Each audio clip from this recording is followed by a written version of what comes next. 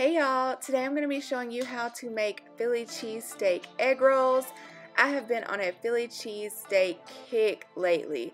I just recorded a Philly cheesesteak pasta for you guys, and so what better to follow it up with than these delicious egg rolls.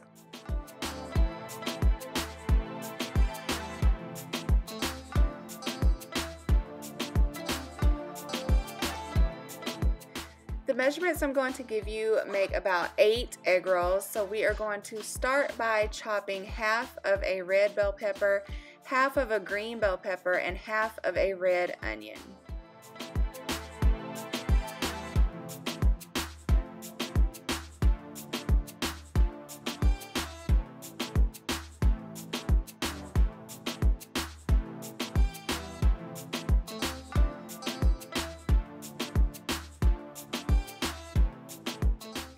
Now I'm going to cook my steak. I'm using the already shaved steak that Kroger sells, and I'm just going to cook it until it's brown. You can season it with whatever you want. I'm just adding salt, pepper, onion, and garlic, and Worcestershire.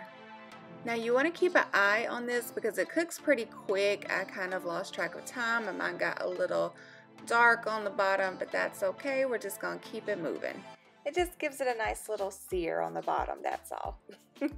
Now we're going to use that same pan and we are going to cook the peppers and onions. I am not going to cook them super long. I don't want them to get too soft because you still want your egg roll to have a little bit of a crunch. I'm just going to cook them enough so they start sweating and those flavors come out. Then I'm going to add in my steak.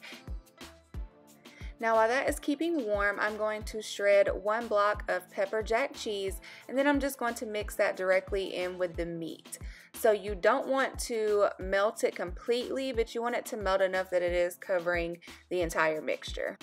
Now I'm going to set this to the side and just let it cool off a little bit while I get my oil ready to fry my egg rolls.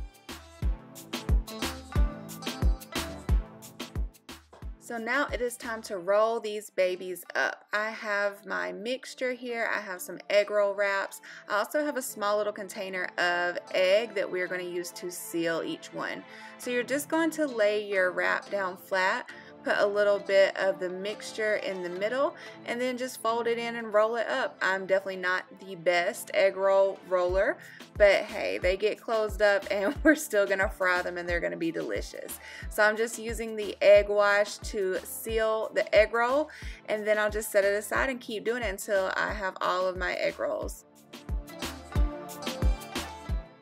And now it is finally time to fry them. I have my oil over medium heat, and these things will cook super fast. It really only takes about a minute on each side before they are nice and golden brown because the inside is already cooked. So we are only trying to brown the outside and get a nice crunch on that wrap.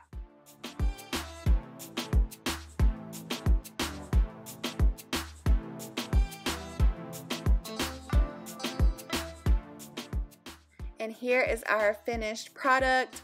You can really turn anything into an egg roll, but these Philly cheesesteak egg rolls are delicious. They are just so crunchy and satisfying on the outside, and on the inside they are just flavorful and cheesy and just oh so good. So I hope you guys enjoy this recipe, and thank you so much for watching Cook for Your Man.